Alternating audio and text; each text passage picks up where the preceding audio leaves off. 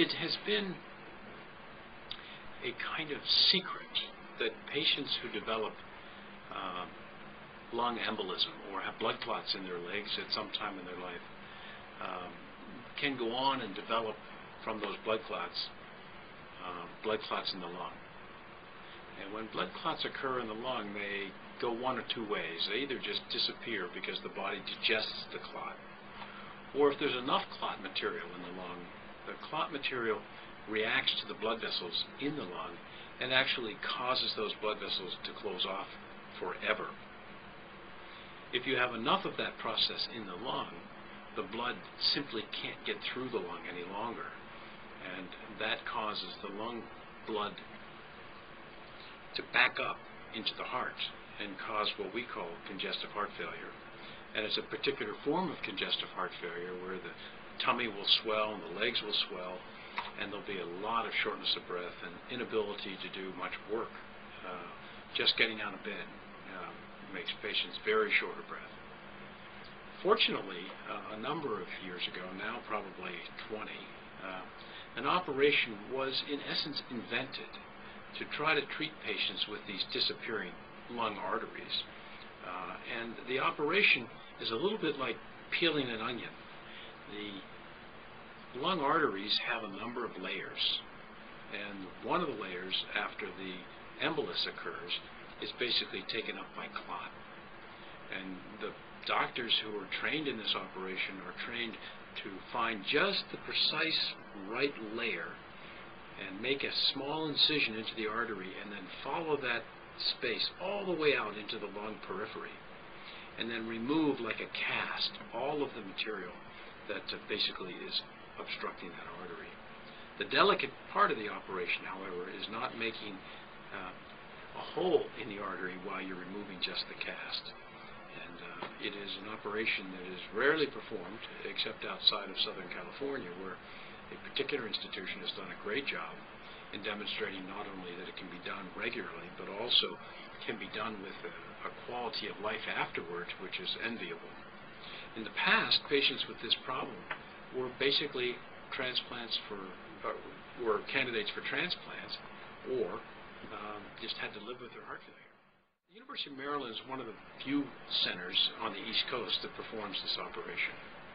And fortunately, I've had an opportunity really since the mid-90s to perform this surgery, not only at Maryland, but back at the University of Pittsburgh. And my interest in the operation really followed my interest in lung transplantation. We found a number of candidates who had come referred for lung transplant for whom we felt perhaps we could save their lungs. Saving somebody's lungs is certainly a better option than removing them. So in spite of what was then a risk of maybe 20% of death with this operation, a number of patients preferred that to the lung transplant operation. Now in time, we've been able to cut the risk of this pulmonary thromboendarterectomy down to below 10%. And fortunately, in my own experience, we have not lost a patient to date, and hopefully never will. But we have had patients in the last few years at the University of Maryland who were referred to us literally bound to bed, some of them on the breathing machine, who now are out with a kind of life that all of us would love to enjoy. And we find the operation, when it is properly performed and properly indicated, to be really a life changer. And I was excited about the emerging lung hypertension program here at the University of Maryland, because many patients are referred for treatment of lung pressures that are too elevated, who we find almost secondarily to have had that problem because they had multiple blood clots that were never diagnosed. And so in this large number of patients who are coming to the University of Maryland for treatment of their lung hypertension or high pressure, we find a group of patients within that who actually we can treat for cure with an operation. The nice thing is, as best I can tell, it's rarely performed anywhere near us on the East Coast with any regularity. And Many patients are referred to the West Coast, which is certainly fine, but if you can stay at home, why not? Right. And we always give patients options, but many prefer to stay in this environment, as I would. It's a difficult and somewhat subtle diagnosis. Oftentimes we can make the diagnosis simply by looking at the CT scan, which is a diagnostic that's available in all major hospitals and even emergency rooms. We also do tests that include magnetic resonance, MRI, and occasionally we'll even put contrast agent and do an angiogram into the lung arteries. But I would say this day and age, 9 out of 10 patients are diagnosed because of suspicion, a history of having had a bad clot in their legs or having had in the past a known episode where they had a lung embolism. So that is probably the number one indication for looking if you have that history. Or we just sense that there may be something abnormal about the way the lung looks, and in our interpretation of the x-rays, we'll then get the CT scan to follow up. It is something we screen for now, so it would be pretty hard to miss in our program. Whether or not it would be easily diagnosed in the periphery is really uncertain.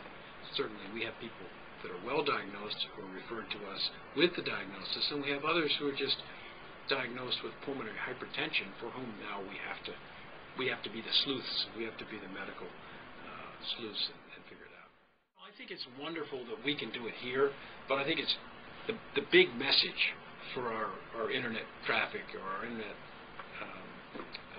site is, hey, this is way underdiagnosed.